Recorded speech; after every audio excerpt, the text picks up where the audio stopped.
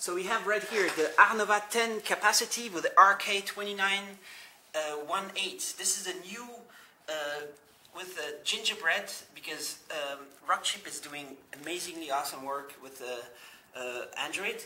They're getting all the latest versions of Android installed, and for now Rockchip has access to gingerbread. Maybe nobody is able to tell me, but maybe nobody knows. Maybe there will be honeycomb support. It totally depends on what Google decides to do, what Rockchip is able to get access to, what Arcos is able to get access to, and so there's a possibility that this will upgrade to honeycomb. And this is, so you see it has a new capacitive touchscreen. It's a new screen, so it's not the same screen as the 101 internet tablet. It might have better viewing angles, actually. It seems to have definitely better viewing angles from the sides.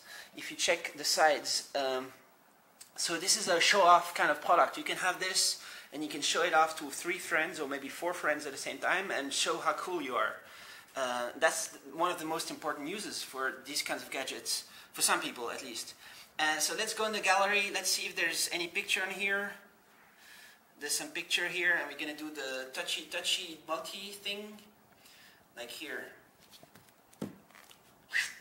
This is the selling thing. Oh, it's not a very high quality picture, is it? Oh, there's a better one. There. Check this out. I can zoom in on the eyes of these cows, or what they call it, lions or something, tigers. So capacitive. What do you want to do with capacitive? You want to access the internet, of course. So let's go on the internet. Let's browse for. Let's just take this one. NECN. I don't know what kind of website that is. And we load. So this is a 1.2 gigahertz Rockchip 2918 HD 1080p playback, but there's no HDMI.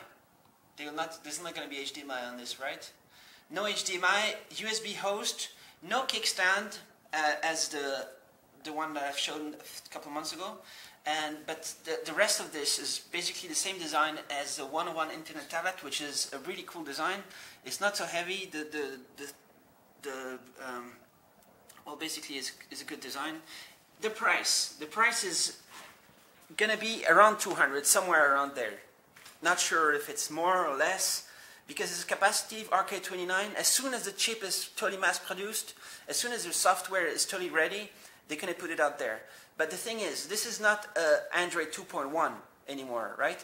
This is Android 2.3. So Rockchip still has to do a bunch of optimizations in there, and it's to be seen if there's going to be a Google Marketplace or not. There's a possibility that there might be, but it's still a Google issue. It's a Google. Ask the Google. So thanks for watching. Arnova 10 direct from Shenzhen.